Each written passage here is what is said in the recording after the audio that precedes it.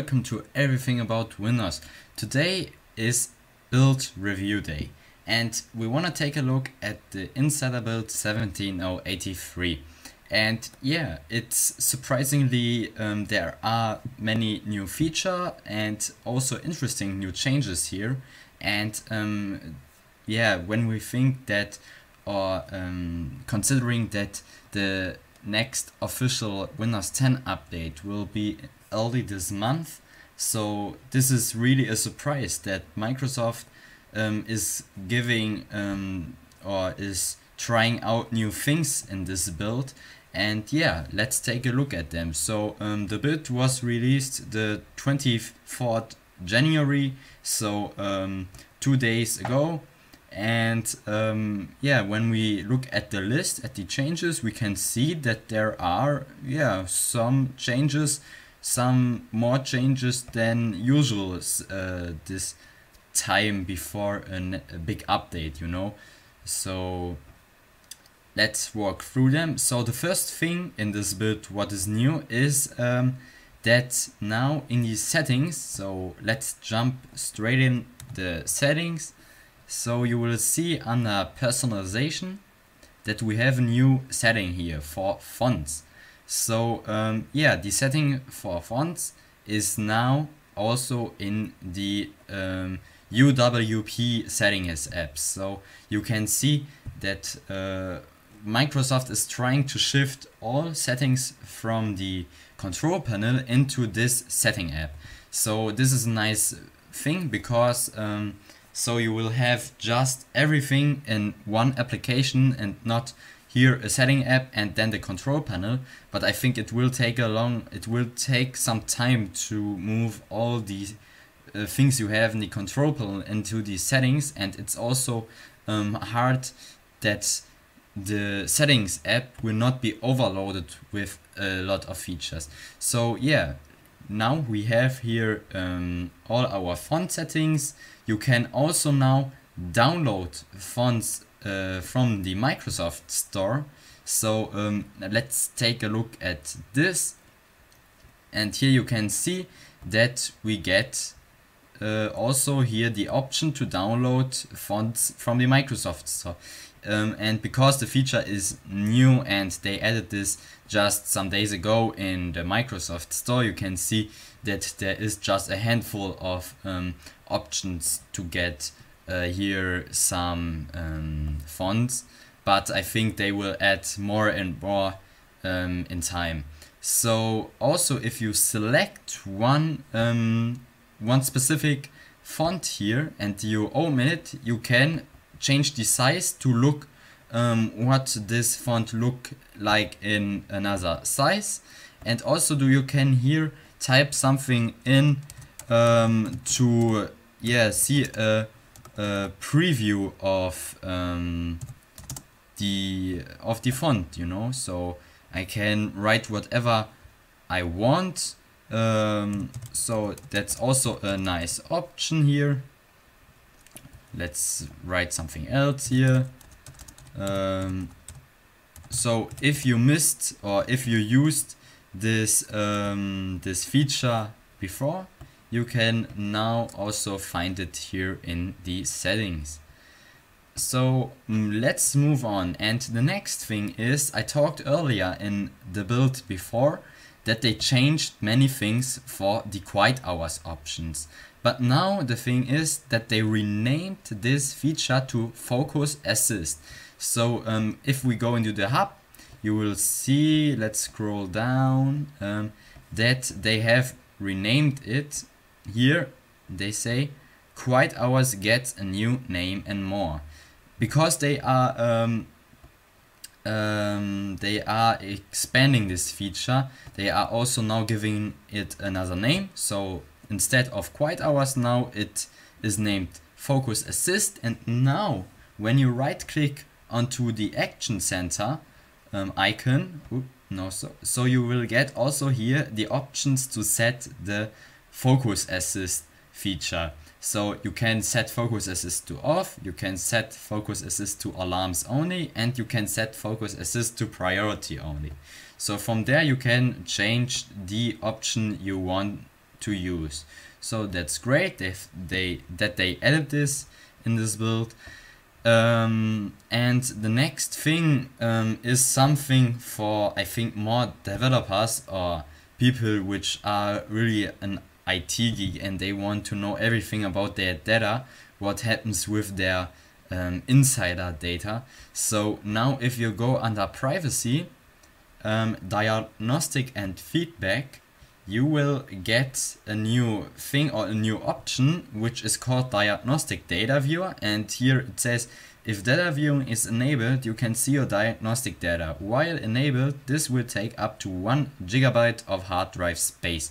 So if you turn it on and you open this up, the diagnostic data viewer, first it will redirect you to the Microsoft Store and install the diagnostic data viewer application from the Microsoft Store. It just takes around 60 megabytes, I think, so it's not much, but it can take up to 1 GB of hard drive space because the diagnostics are saved on your hard drive.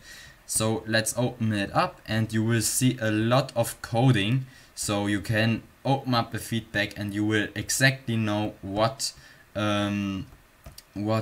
diagnostic data are transmitted to Microsoft.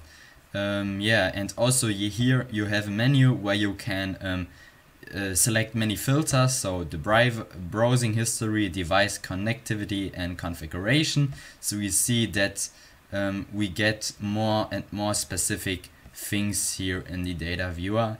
You can also clear your filter here. Yeah, and you can go to the privacy settings also and select some other things there. So that's also a new option they have added in this build.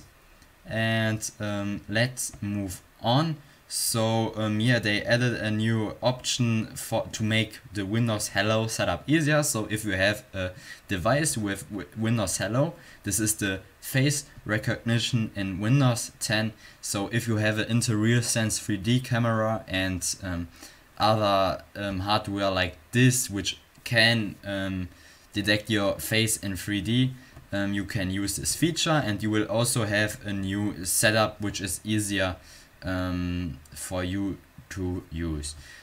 Also, we now have something in the settings. Let's jump into the apps section and let's select an application which is here installed from the Microsoft Store. So let's say, for example, yeah, let's wait. We take the application. Here I have a flight sim. Let's take here Flight Simulator Unlimited 2K16 advanced options. And now you will also see the version number. That is added here, so you can now see the version number of the application. I think this also works with applications like, let's see if it works with applications like Microsoft Edge. I don't think so, because it's a pre-installed application. Advanced options. Oh yeah, okay. So we also see the app version of pre-installed Microsoft apps. Yeah, so that's nice. So here you can see that's the version 42, 17083, like the build. That's the build number, and just it says that's the version 42. So yeah, that's nice. So now we know that we can also see the app version number of pre-installed stock applications. And yeah, there are some fixes here. What is a really important note, but it's not that a big change or a big mistake, let's say. They have removed the Windows feature set. So I have done some review of what sets is and what set is gonna be in the near feature, not the near feature, the near future. So this was this tab option here on the top.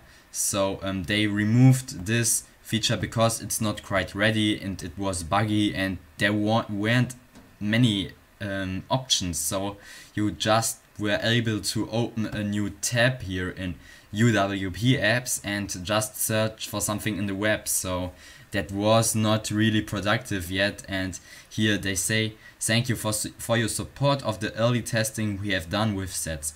Your feedback helps us as we continue to develop this feature. Starting with this build, we are taking sets offline as we ready RS4 for release. If you haven't been testing sets, you will no longer see it. However, sets will return soon in a post RS4 flight. Thanks again for feedback, and we look forward to sharing new sets features with you soon. So yeah, that's because we are near at the end of the testing for Redstone 4, or whatever the official name will be. So that's because they have removed sets, because it will not be in the update early this year. It will maybe be in Redstone 5, which will be released in the end of this year, so in the fall, so September, October, something like that. So yeah, they have removed this, and that's it. That was my release to the Insider Build 17083, and yeah, it's a stable build, so you can test it out if you want, but consider that there are many things buggy, so there are many bugs which maybe can prevent you to use this build as a daily operating system. Yeah, hope you like this video. Please subscribe to my channel for more videos like this. The next video will be a series of how you can speed up Windows 10. So yeah, follow me or follow this channel for this series which comes next. Give it a thumbs up. If you have any questions about Windows 10, please leave a comment down below, and I will respond to that and do a question and answer videos. So yeah, I hope to see you in the next video, and bye.